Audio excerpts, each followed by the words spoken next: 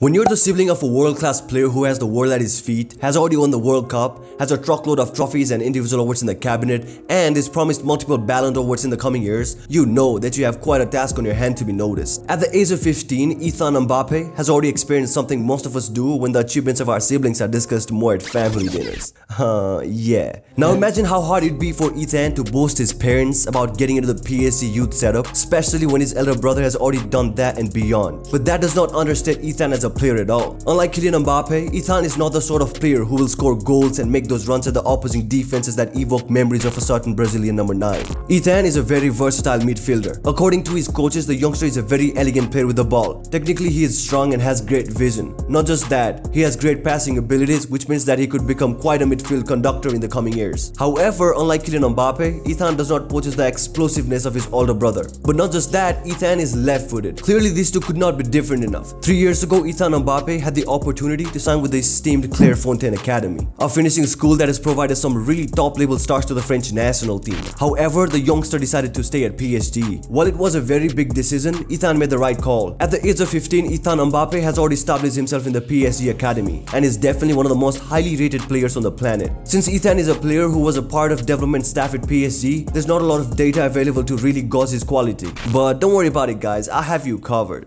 So from what we've observed from the very little footage that is available, Ethan Mbappe possesses the following traits that are important for any modern day midfielder: positional awareness, discipline, good passing, crossing ability, and high energy. While he is listed as a defensive midfielder, we kind of suspect that in the coming years, especially when he develops further from a sporting and physical perspective, Ethan Mbappe is going to become more of a deep-lying midfielder. We've already said that Ethan is the exact opposite of his older brother, but then again, the 15-year-old does not really need to entirely look at his brother as inspiration, especially if he wants to someday play for the PSG senior side. Since he's a midfielder, Ethan Mbappe can be a far more creative player than his brother. His ability to create space for himself and the way in which he opens up his body before receiving a pass reminds me of Thiago Motta, who represented PSG with great distinction and also happened to be left-footed midfielder playing in the same position. When it comes to set-piece ability, Ethan Mbappe has great vision and knows how to whip the ball in the danger zone. Through the footage we saw from PSG's under-15 game against Anderlecht, Ethan Mbappe assumes responsibility in dead ball situations, and it's not surprising to see why. The youngster puts in the right crosses in the right areas, and if he continues working on his ability, he would become the sort of player any manager would want to have in their starting 11. As a midfielder, Ethan is very disciplined.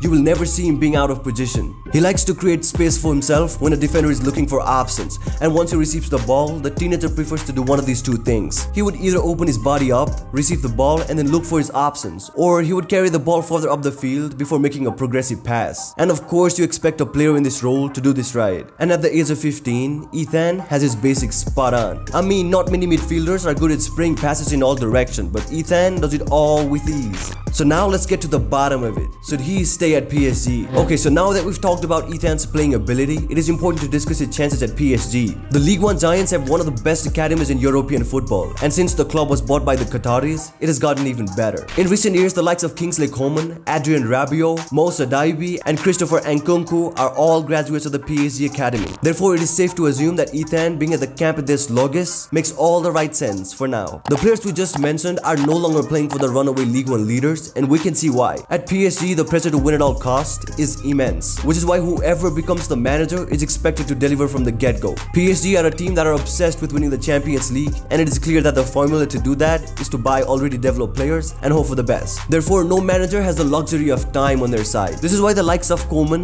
Nkunku, and others left Parc des Princes in order to join teams that would offer them more playing time. We expect Ethan Mbappe to go through a similar situation in a few years. He might have developed into a real talent by then, but would PSG even hire a manager who would happily give a young player considerable game time, especially when far more experienced options would be available? This is why we expect Mbappe to spend a few seasons on loan before he decides to test his luck elsewhere. But then again, if he develops at the same speed like his elder brother did, then maybe he has a future at PSG. However, we're not going to hold our breath for that. So guys, this was our take on Ethan Mbappe, who definitely has a lot of pressure to get anywhere near to the ability of his elder brother. But then again, he has all the talent to make a name for himself. Let us know what do you think about our take on the comment section below. And make sure to watch our video on things you didn't know about the new Manchester United boss. Thank you so much for watching, and I will catch you in the next one.